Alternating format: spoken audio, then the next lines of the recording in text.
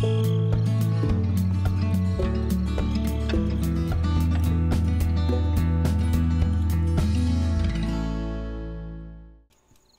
everyone, welcome back to Gelvin Valley.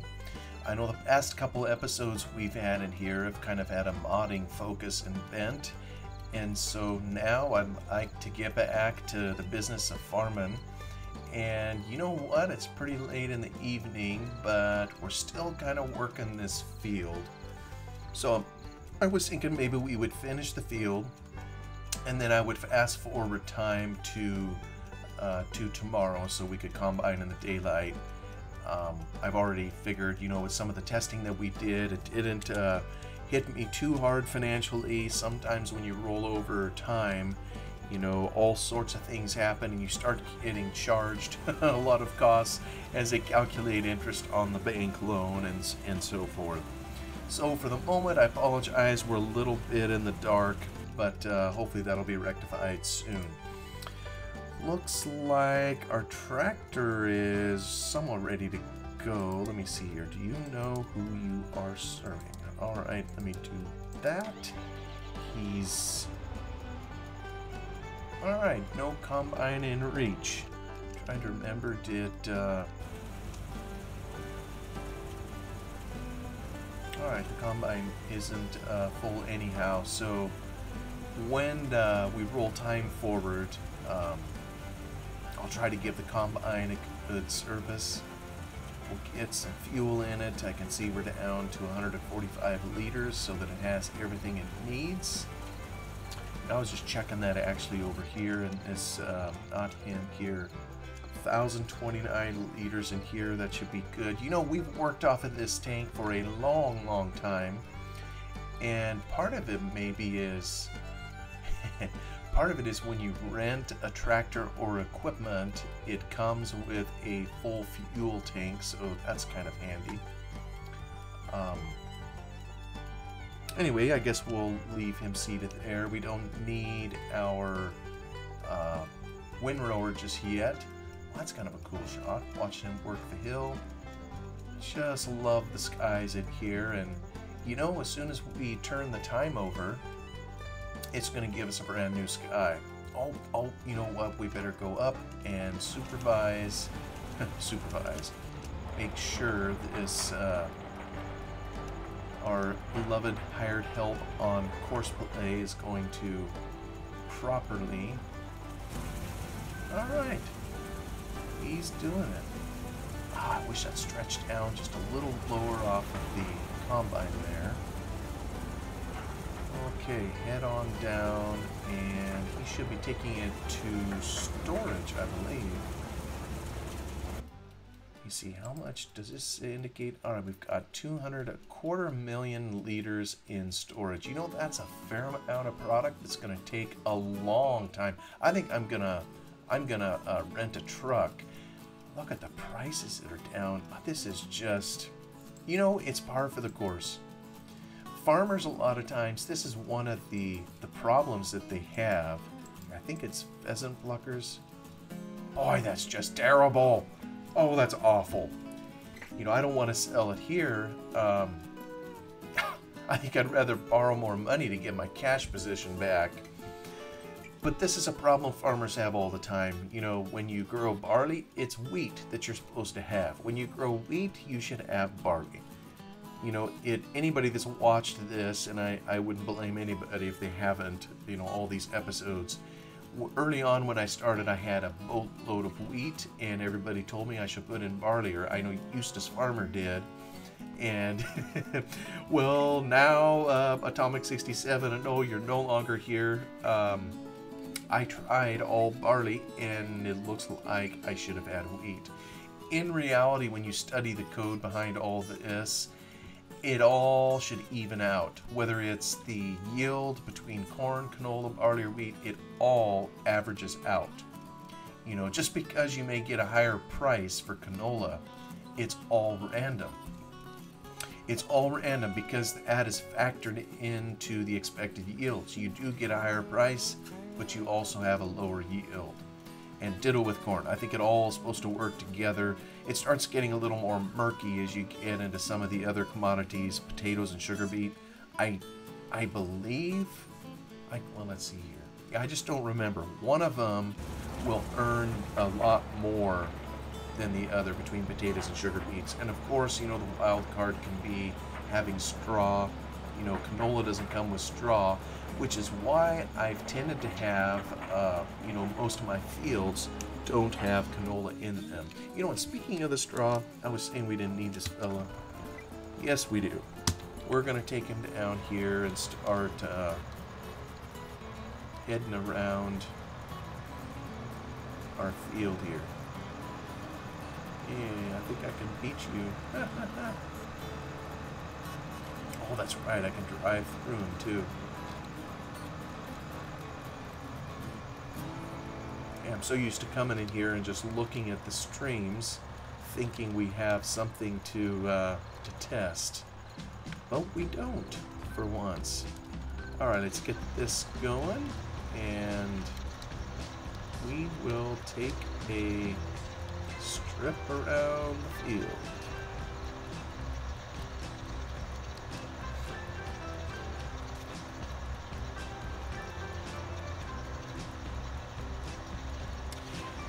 I've periodically commented in here on some other YouTube channels that I watch or listen to. A lot of times I'm not able to watch, you know, with whatever I'm doing, but I am able to listen. So I really appreciate the fellas who talk, you know, when they do their videos versus just a time lapse or some of those kinds of things. There's another one, I haven't listened to him for a while, and I've recently kind of started listening to his videos again. You know, there's only so many hours in the day, and I know none of us take it personal, but when you have some other friends who are doing something similar, you know, whether it's YouTubing or whatever, you want to try to watch their videos, or I do anyhow. You know, I know some of my friends are good enough to try to listen to my garbage. The least I can do is listen to what they do. So I know I've mentioned Russell in the past. I know, well, I just mentioned a little bit ago Eustace Farmer, and you know, I still go back, I watch his videos. I so badly wish he was still here with us.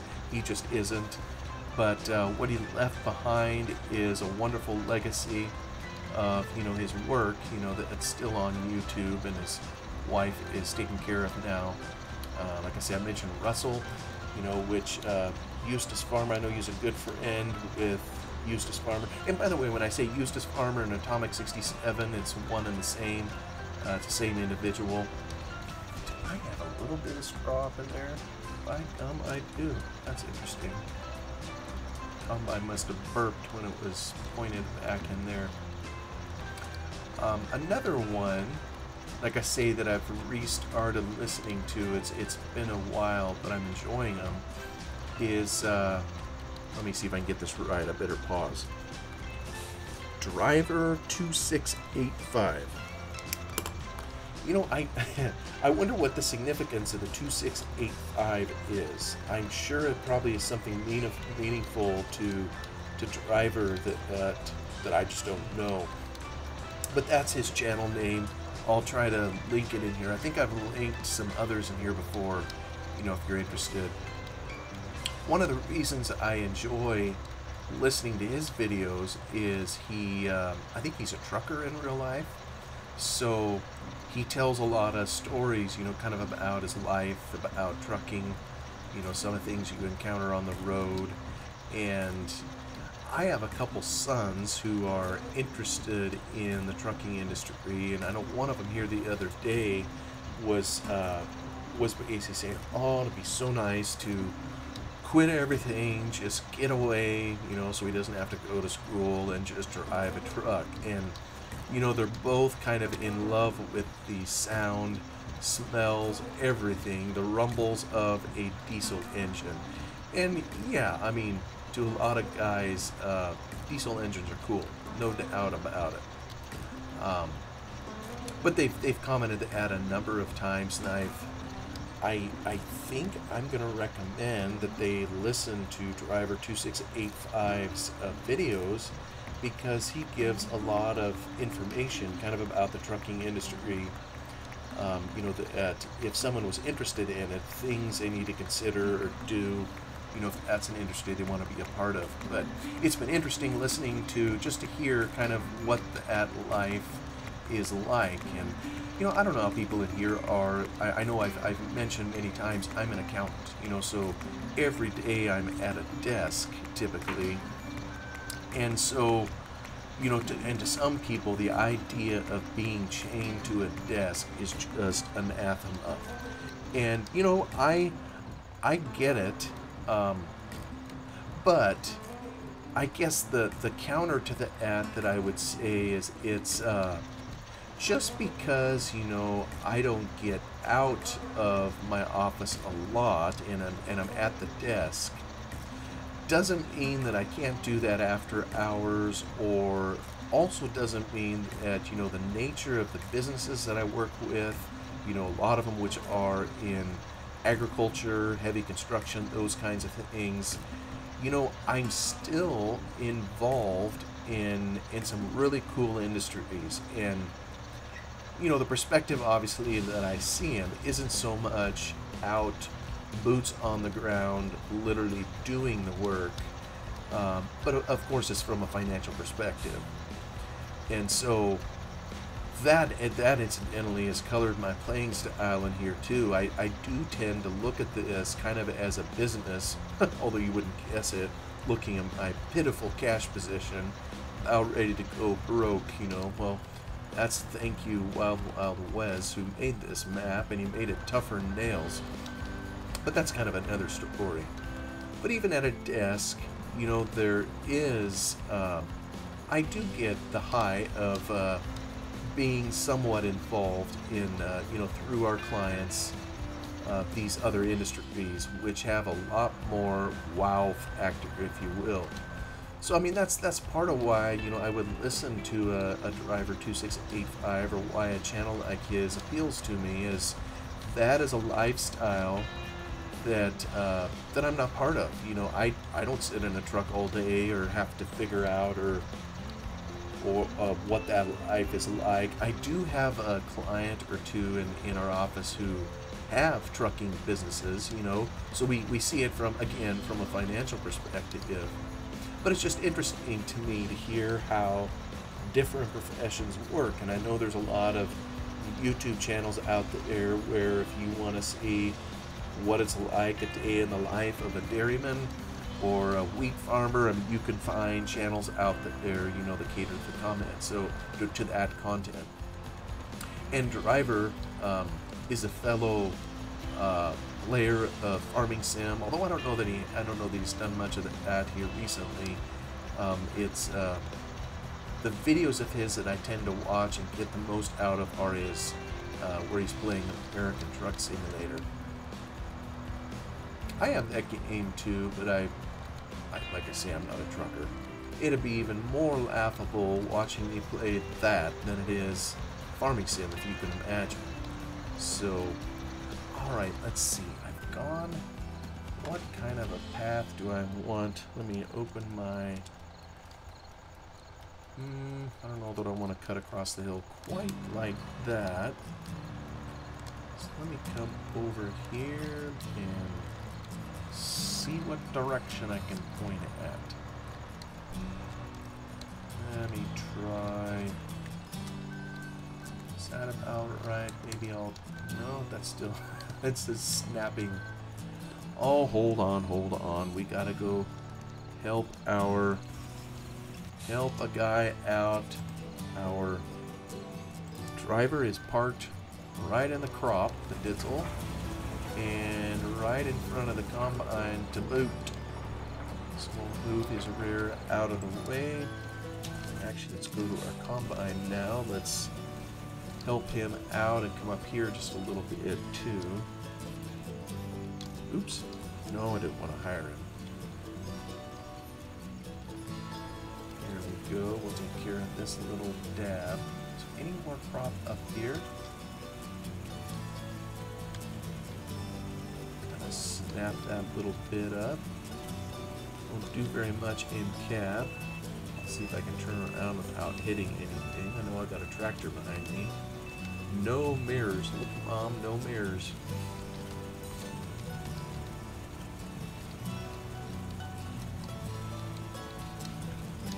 Get it going in here again. I wish I could fix that snap of the header. That's kind of annoying. We got one more little dab at the bottom of the hill, but you know, he probably isn't even going to finish filling the combine here with the rest of this. But anyway,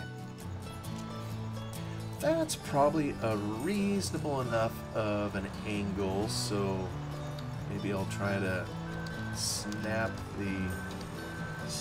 this out, get going.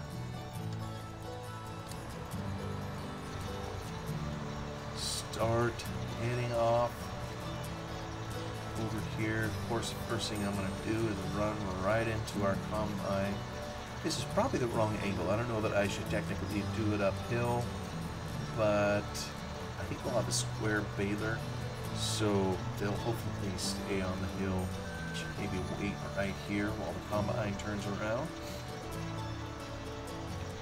I just love watching that thing work. Whoever did it did a wonderful job setting it up so that everything works properly. Of course, as anybody seeing some of the earlier episodes will know, we helped it along a little bit, making a number of updates.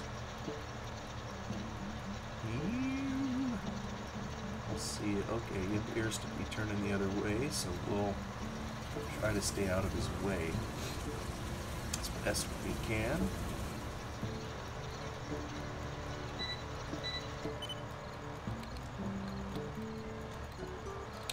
So I've been enjoying Driver's channel 2, and he's been kind to field a number of questions, and I don't know, I am just curious as all get out sometimes when I get something in my head, you know, whether it's, and maybe that's why I enjoy modding too, you know, where you have a project to take on to figure out how something works, and can't rest until you have it figured out and have it work in the way you want it to work. That's kind of what we went through with all those flood script things. So I've peppered him with a lot of questions. He's been very gracious in fielding some of those and answering them then as he does another stream or another video. And I know that's part of it too. For those of us that kind of have the style in our YouTubing of chewing the fat, that's kind of a term that was coined by, and I've heard it before too, when I was a kid, chewing the fat. But it was a kind of a term put to it by Eustace Farmer, where the style is playing the game and talking at the same time, just about whatever. Oh, our combine stop. Alright, I'm going to take this up here. We'll park it at the top of the hill. I have to put the brakes on so it doesn't fall off the hill. All ready to go. Alright. Lock her up, turn it off. Head over to our combine. Yeah, it finished up, didn't it? Dutifully locked itself. We'll turn downhill to make it a little bit easier. I think there's one teeny tiny piece left over here to go pick up. Hit back in cab. And of course it's going to jerk it sharply uphill when I turn it on. It's just what it does. Alright. Bingo done.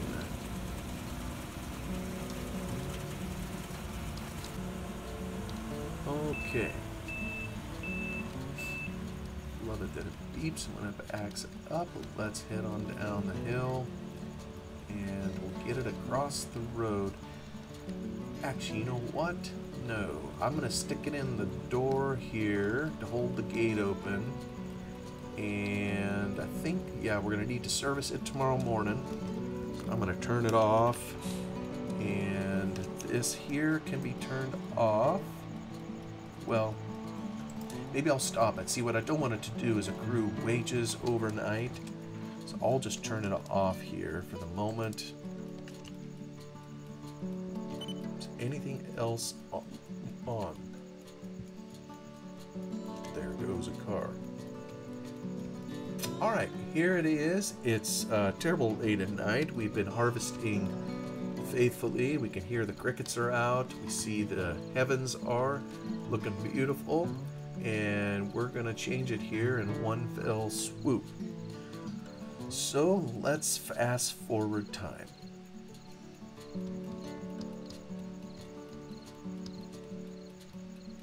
Yeah, see it changed the sky on us. We now have a new sky.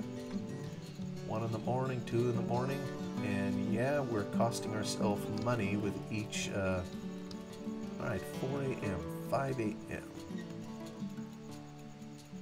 You know, this is as good a time to get going as any. So, let me go get our fuel. I'm going to haul it over here. We'll get the combine serviced.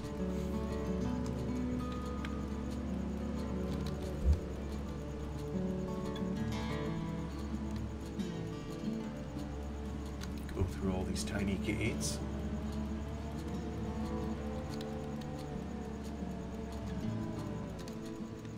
Back to driver 2685.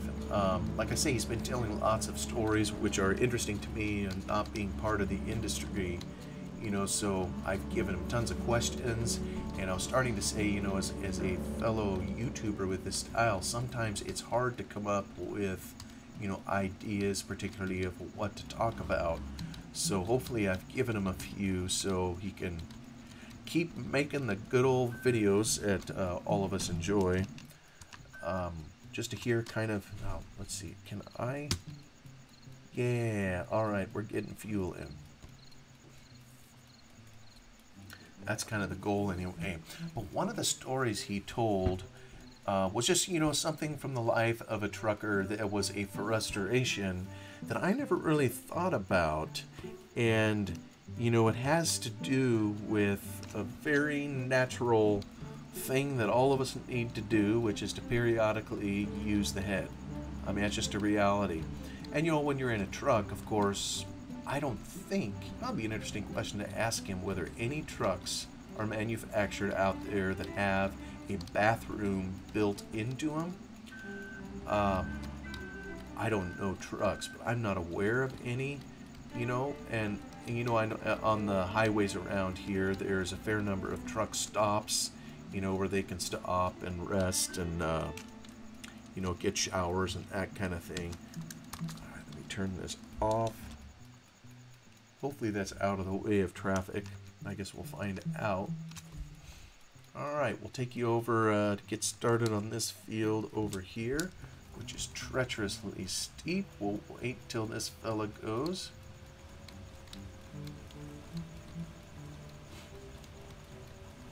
But apparently, he was commenting that a lot of truckers anymore, one of the problems that they have is there's places that they deliver product to or pick up product from that, for whatever reason, just aren't kind enough to let them use the facilities. And, you know, here you've been in a truck all day, maybe you're even squeezing your legs together trying to hold it all in, and you got a deadline to meet to get product from point A to point B, and then you finally show up there, and then they tell you can't even use the doggone bathroom. I mean, some of that is baffling. You know, I get it, and probably truckers are probably like, hey, don't climb the hill, there's no need for that. They're probably like any other group of people. You're going to have good truckers, you're going to have bad truckers, you're going to have some in the middle, you're going to have good people, bad people, whatever. And it's probably some of those businesses, you know, where they're saying, hey, you can't use a toilet, probably have had some bad experiences, you know, that have led them to that policy or whatever. But not all of them. And it seems a shame, you know, that you would cut off all the good ones just because of a few rotten apples. I can't believe it would be even a majority. Or, and some people are so fastidious, you know, it's almost like they can look at certain professions, well, you're just a bunch of dirty people. Or something like that. And you say, well, that's ridiculous. You know, it's kind of like looking at lawyers. You know, lawyers, for whatever reason, have a bad reputation, you know, where people look at them as a bunch of crooks, or, you know, people who just try to get their clients off when they've committed terrible crimes. Well, maybe there are some lawyers like that that have no conscience, but that's certainly not all of them, but yet they have that reputation. And I don't know, maybe there's a certain number of people that look down their nose at truckers or farmers or whatever because whatever bias they have. And maybe it's that where they say, no, I don't want you to even use our toilet unless you somehow defile it some. I don't know. Who knows how people think? It's sometimes frustrating where we can get, as a human race, get some funny ideas. But it made me think of a story in my own life that I'm going to be half embarrassed, well, full on embarrassed to share. But I'll do it anyways, just because, hey, I'm a YouTuber and I need something to talk about too. And I don't mind looking like an idiot because it was real. You know, you talk about needing a place to go to the bathroom. We've probably all, you know, had that experience where you gotta go and you gotta go now. And there's no waiting, you need to go now. And so I had one of those experiences back in the day. Well, it's been a number of years ago. And some of it is due to my own health. You know, I got a brother who has Crohn's disease, actually, and a sister too that has Crohn's disease, you know, where there's bowel issues. Yeah, that's kind of where this is going. To where I think even my brother has a medical card that he can present to people that says, hey, this fella has a medical issue. Would you be so kind to share your restroom? Because if you don't, you know, it's going to cause him some problems or whatever. Well, I maybe have something, I don't know. The doctors have never diagnosed me with anything, but I have had some times where I gotta go now. And when you're not in a place where you can do that, it's pretty tough on a person. And, you know, maybe an accident happens, maybe it doesn't. I don't think I've had that happen. But it's a very realistic possibility, you know, in someone when you deny him that. I mean, it's... Anyways, we all know what that means. Stop! Dang, that just went downhill. I couldn't stop it. Oh, sorry, I'm just kind of driving through the crop here now. I couldn't slow down. I wonder what would happen if I'd have locked it. Let me try this again. Maybe sometimes the key bindings just stick and they don't listen. I didn't think it was that steep a hill. Alright. Now, I kind of think I need a different route. This is field 37, so let me see what I got for 37.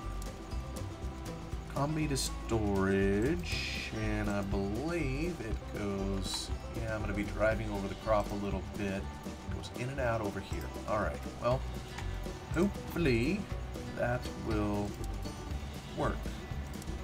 Now, combi, let me make sure I got the combine. I do.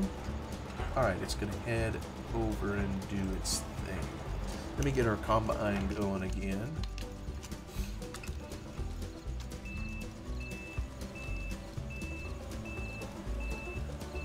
Anyway, I had a time, you know, I'm in accounting. I work in what's called publicly accounting, and occasionally we are called upon to audit a company's books. And this is usually a choice they make, or rather, they do it because someone told them they needed it, like a banker, you know, that they get a loan from, that says you need to, if you want a loan from us, you got to give us audited financial statements. Or other reasons too that they would get an audit. Anyway, part of an audit is observing inventory. You know, that's where we literally go to see what they have on hand and make sure that what they say they have is exactly what they do have, in fact. Oh, tractor, you're going the wrong way, pal. Yeah, find the door, please.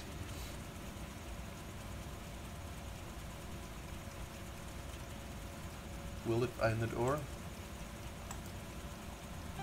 It did. Good, good, good, good.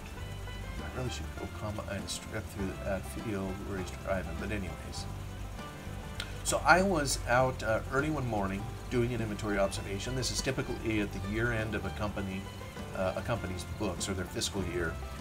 That's when they typically count, do a deep dive into inventory for the sake of adjusting it on their financial statements or balance sheet, getting all that up to date. And so the times, oh, there's a beautiful sunrise. The times we would be called upon to do an inventory observation are at year end, and they don't like shutting the factory down or whatever's being counted for very long, so it tends to be in off hours. Anyway, it was early one morning. I was headed up to go see this place, and the further I went, the more I had to go. And I was out on country roads driving. There was no place to turn off. There was no town. There was no businesses open.